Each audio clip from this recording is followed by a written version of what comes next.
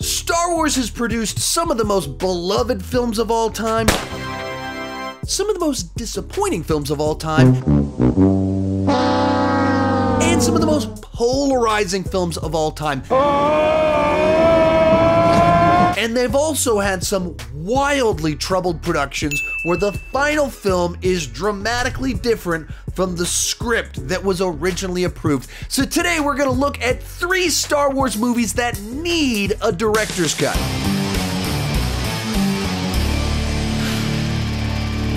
Hi, my name is Sean, and I love to talk about movies way too much. With that in mind, go ahead and join me down below in the comment section. Let me know which Star Wars movies would you love to see a director's cut for, or one of the alternate versions. Likewise, would you like to see more videos like this?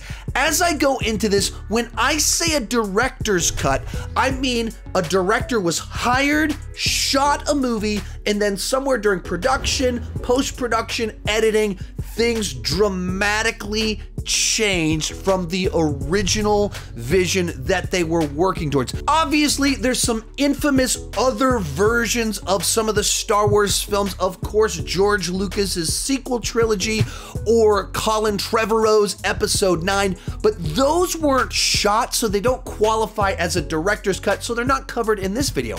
But they could have their own video in the future. With that said, let's get started, and I am discussing these in release order. Kicking things off, Episode 3, Revenge of the Sith. George Lucas wanted to end the prequel trilogy on a bang. Very clearly, he always knew the general idea of this story going back decades, but exactly how he wanted to execute that story changed dramatically throughout the entire process. In fact, in the introduction to the officially released illustrated script, it says this: the script is the result of a rough draft and 4 subsequent drafts, all written before principal photography began in Sydney, Australia, as well as extensive revisions made during post-production, including new scenes added during the pickups. It then continues on in the next paragraph saying this: not only did Lucas change the script from draft to draft, he altered it extensively in the editing room by moving scenes around, deleting some, adding others, and intercutting many. I like to really make the movie in the editing room. The editing process is much like the writing process for George. The cut is always changing. He will take it and mold it, shape it, sculpt it as much as possible to get it to work with what he has shot. The result of all of this was easily the best film in the prequel trilogy, and some of you would say one of the best Star Wars movies. But beyond that, it teases the potential for so much more. Between the script, the Blu-rays, the DVDs, there's extensive lists of deleted scenes, some of which we've seen, others of which we've never seen a frame of. Typically speaking, the script is the Bible. Well, that's good. Yeah. Where'd that come from? But in this case, the script is just a starting off point. Some internet rumors have even suggested the original cut of the film was 4 hours long. But based on what's working or not working, he likes to be able to go back and shoot. These reshoots are scheduled way in advance to pick up scenes, sometimes just a single shot, or shoot entirely new scenes that weren't even conceived when we were in Sydney. But beyond that, Lucas, through interviews, said some of his ideas for what he wanted to do with the intro, and kind of having a montage of the Clone Wars spread across 7 different planets. Other rumors discuss how he dramatically shifted the nature of which Anakin turns to the dark side and the order in which those scenes took place. It's well known that a whole subplot about the start of the rebellion was cut out of the movie. Likewise, the novelization expands on Anakin's turn to the dark side. It fleshes out the fact that he was having trouble sleeping and was having a lot of situations where he saw solutions to problems, but the bureaucracy of the Jedi and their policies stopped him from being able to solve problems. In the final film, this was all simplified to him having a bad dream and being annoyed that he was added onto the council but not given a title. It was a much simplified version of a more compelling narrative and arc. As for me personally, Two of my biggest problems with the prequel trilogy is, one, we didn't see enough of the Clone Wars, and two, the specific way in which Anakin turned just seemed way too rushed, and I didn't buy into it. So the idea that potentially there was footage that was shot and scripted that would give us more of the Clone Wars and give Anakin a more compelling turn to the dark side, all of that sounds great to me. Likewise, the idea of kind of laying the foundation for the rebellion in the film a little bit more directly, as we've seen from some of the deleted scenes, I think that's a big, gigantic win. When you put all of this together, it sounds like they were so close to an even better, bigger, more epic, and more compelling conclusion to the prequel trilogy. Next up, Rogue One, a Star Wars story. All things considered, Rogue One is one of the better films that Disney Star Wars has put out, and in particular, the third act can be rather potent. But as soon as this movie came out, people immediately realized an enormous amount of footage was shown in the trailers that is nowhere to be seen at all inside of the final film. In particular, virtually none of the footage in the original teaser trailer is in the movie. Saw Gerrera gives a monologue in that trailer that doesn't seem like it fits particularly well with the actual narrative of the film. If you continue to fight, what will you become?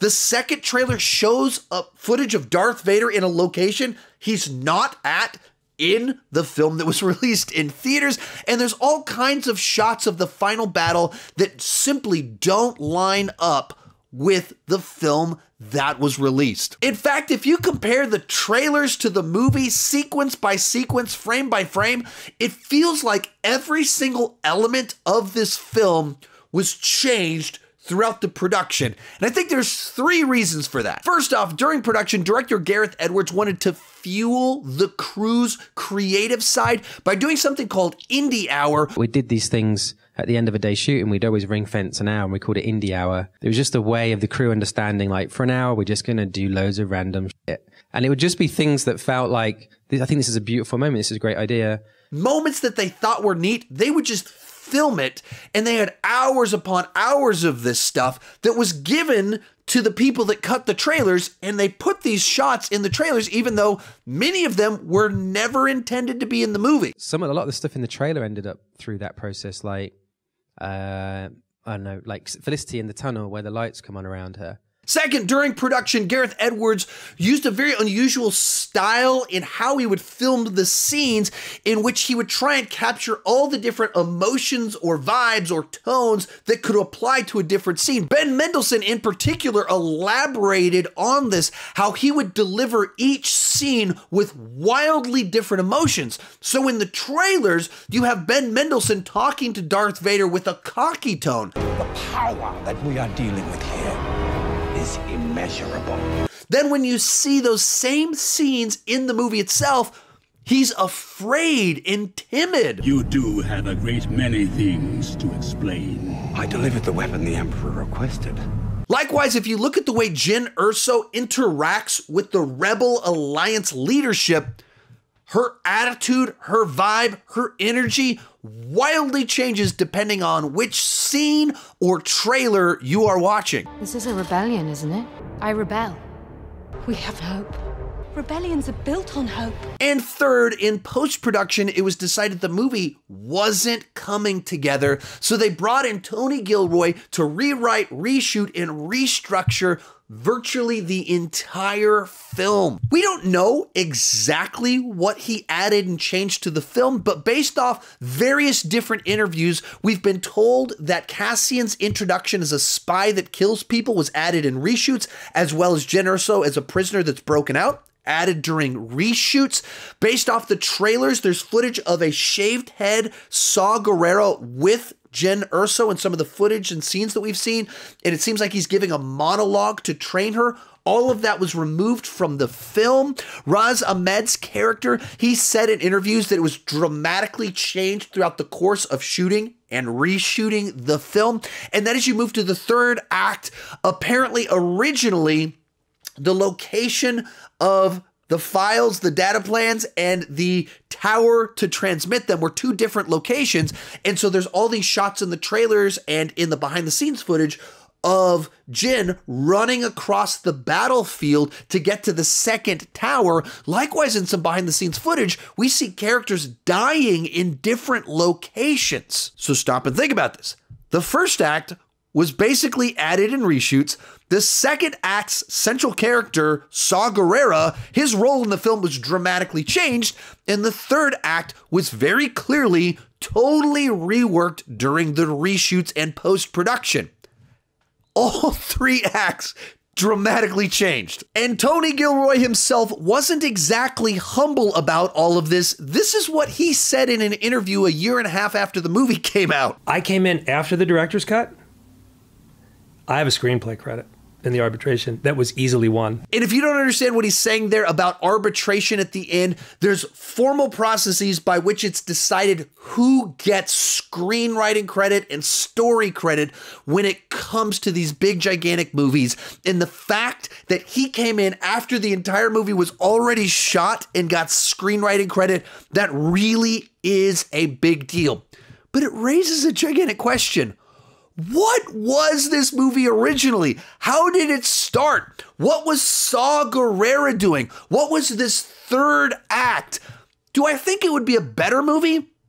Probably not. Am I absolutely curious what Gareth Edwards' original vision was, the original flow of this story?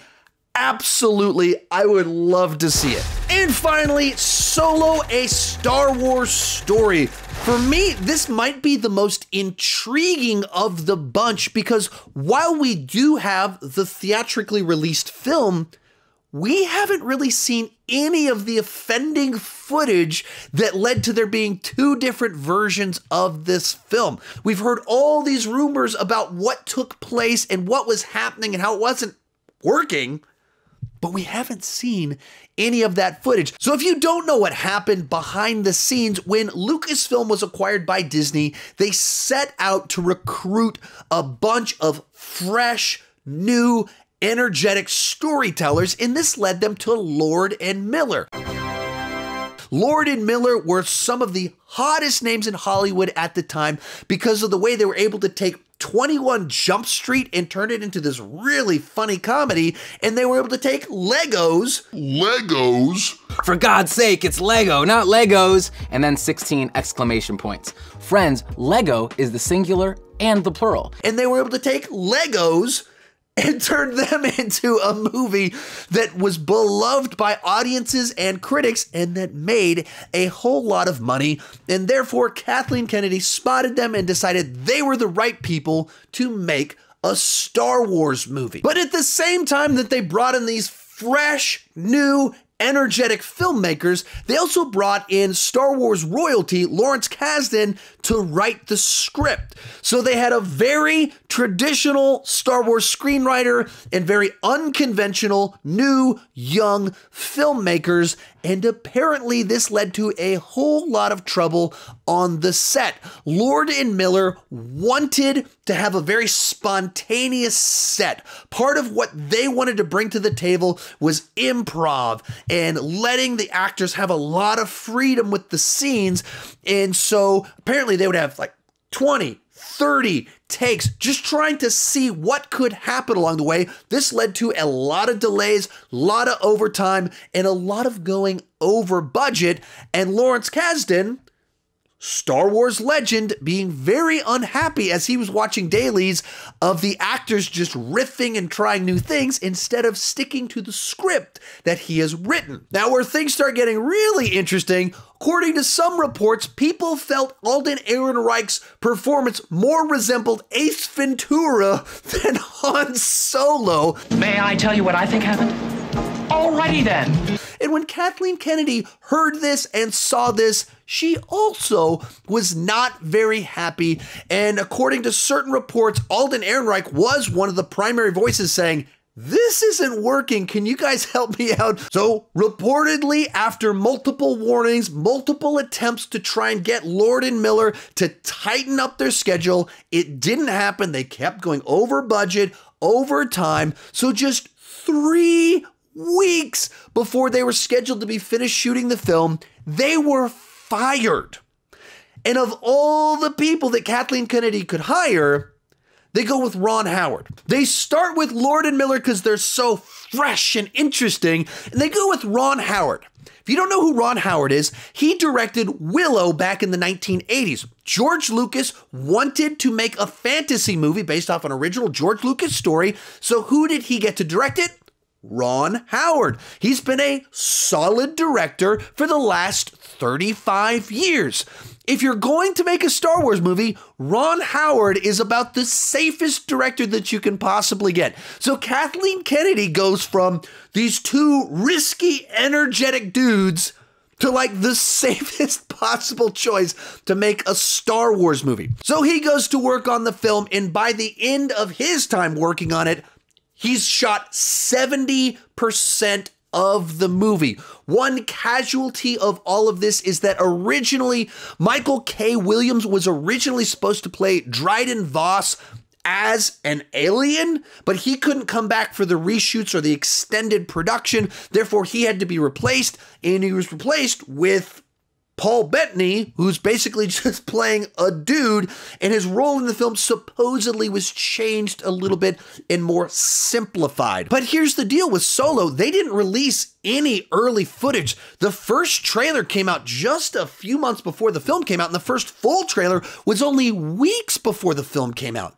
So all this stuff shot by Lord and Miller, we haven't seen any of it. We've only heard rumors and know that they were fired because it felt so far removed from what Star Wars normally is, which means I would love to see what they were up to, what they were working on, because when you watch the final product, it feels like a safe, unnecessary Ron Howard Star Wars film. You don't really get any of the energy of Lord and Miller, any of their improv, their wacky comedy, save for maybe Lando's liberation robot that he has a relationship with. Besides that stuff, none of it feels like something that you might have gotten from Lord and Miller, which case, what were they up to? What were these scenes? How on earth do you have Alden Ehrenreich giving a Han Solo performance that's being compared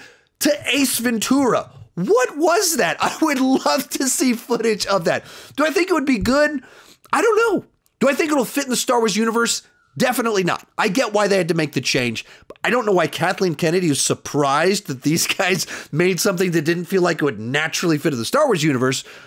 But I get why they were fired eventually. But that doesn't change the fact I would love to see what was this crazy movie that was so far off the mark that just 3 weeks before production was supposed to be finished, they were fired. How did it get that far into production before they were fired? And why were they fired at that point in time with only 3 weeks left? That's crazy to me on both regards. So I would love at some point in time for Mickey Mouse to approve the Lord and Miller cut, to see this bizarre other version that has an Ace Ventura-esque Han Solo in it. I'm sure it'll never happen, but I would love to see it. Hey, if you like this type of content, the channel Joe Blow has a series called WTF Happened, and they covered Rogue One and Solo. They were a big source for me putting this video together. Absolutely check those videos out. They are fascinating. I actually watch almost every single video in the WTF Happened series. Thank you so much for watching, and keep talking movies too much.